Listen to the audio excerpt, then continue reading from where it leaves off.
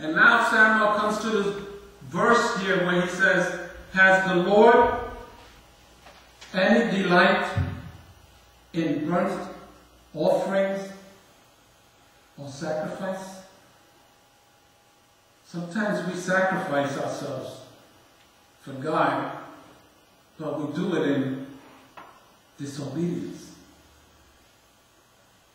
Because we're not completely obeying God. We're partially obeying the Lord.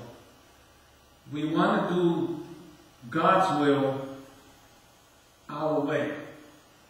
And we refuse to do it God's way because we feel that if we do it God's way, it's a greater sacrifice.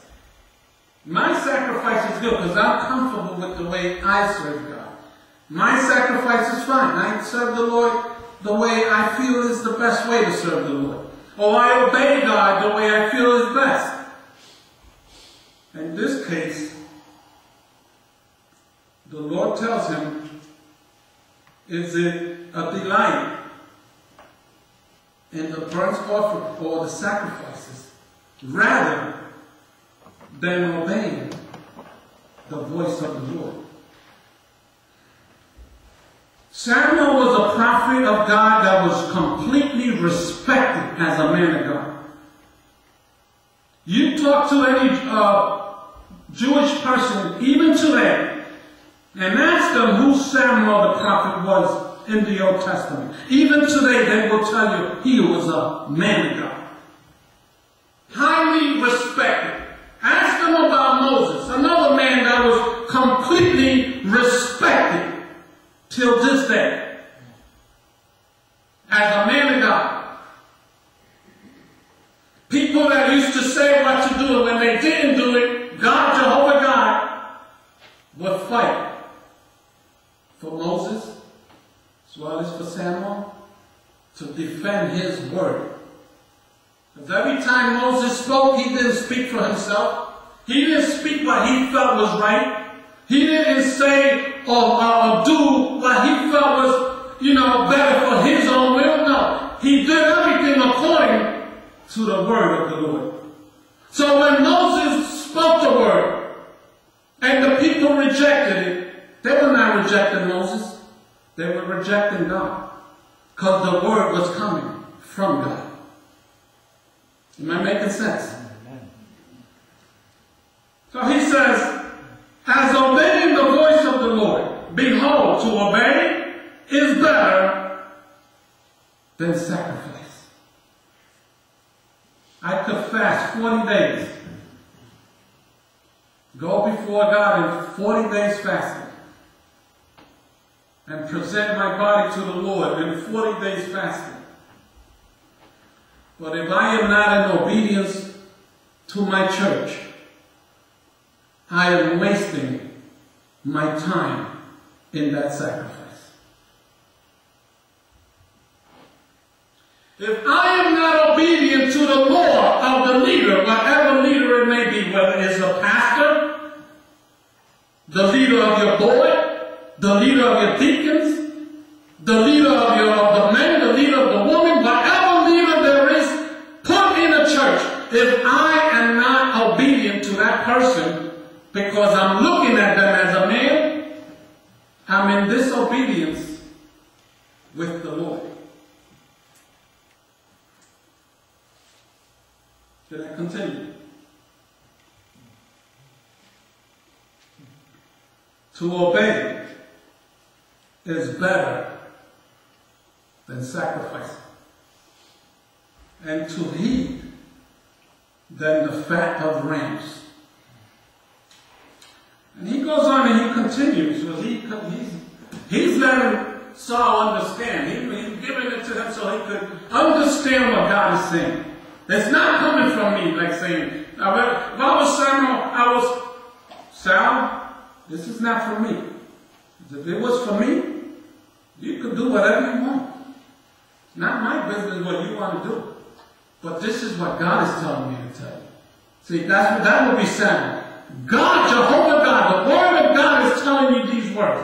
And he continues. And he tells them, for rebellion is as the sin of witchcraft. Does witchcraft come from God, or does it come from the devil? Witchcraft is an evil teaching that a lot of people believe is godly because these demonized people use the Bible to do their witchcraft. I'm not going to get into that. There's a lot to say about it. Somebody goes to see one of these soothsayers or these people that practice witchcraft, they don't have a Bible right there. Just to make that person believe that what they're going to do comes from Jehovah God, when it really comes from the devil. Not everything out there, just because it's using the word, is from God. I don't want to get into that point. But he says, for rebellion is as the sin of witchcraft and stubbornness. Oh my God. Can I get into stubbornness? Can I talk a little bit about stubbornness?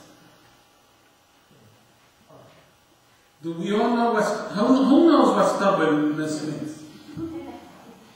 A stubborn person. A stubborn person hates instructions. A stubborn person, you could talk to them until you turn blue, and that stubborn person will not budge. It's my way or the highway. You don't come over here telling me what to do. You know, who are you? And you know, you could tell them nicely. You could use a whip. No matter how you talk to this stubborn person, they would not budge. This is a little hard today. Am I being hard? This is not me, it's the word. I'm just giving you what the word says. Stubbornness is as iniquity. It's another form of sin. And as idolatry. Do you know that God hates idolatry?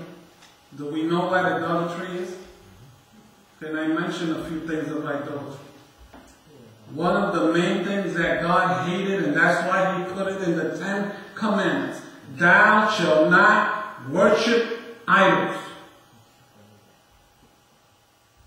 Whether they're made of paper, copper, wood, stone, iron, brass, no matter what it's made of, God hates it, and he calls it an abomination for anybody to worship idols.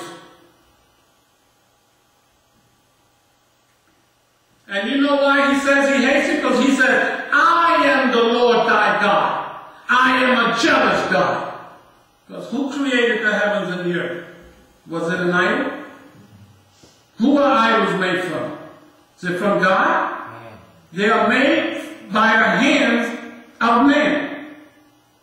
And as hard as it may sound to some people, it's an abomination to the Lord for anybody to put the God of heaven aside to worship something made from man. And you know what else an idol can be? An idol can be anything that you love more than God.